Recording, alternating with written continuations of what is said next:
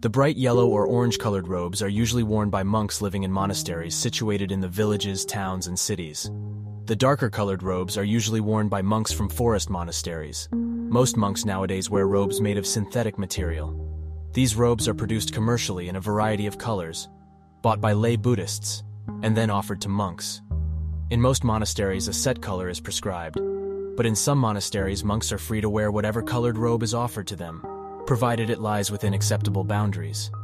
In many forest monasteries, monks still sew their own robes and dye them with color extracted from the heartwood of the jackfruit tree.